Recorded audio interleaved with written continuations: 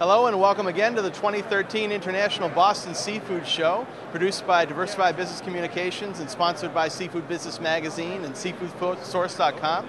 I'm Sean Murphy, editor of Seafood Source, and as you can see behind me, the place is humming. This is day 2 of the International Boston Seafood Show, and we have over 1,000 exhibitors from all over the country, all over the world here. We're doing business, we're walking, we've got samples, we've got people everywhere. I think I saw a mermaid earlier. People have got full-size cars out there. Someone had an antique car out there, and we're just having a great time here.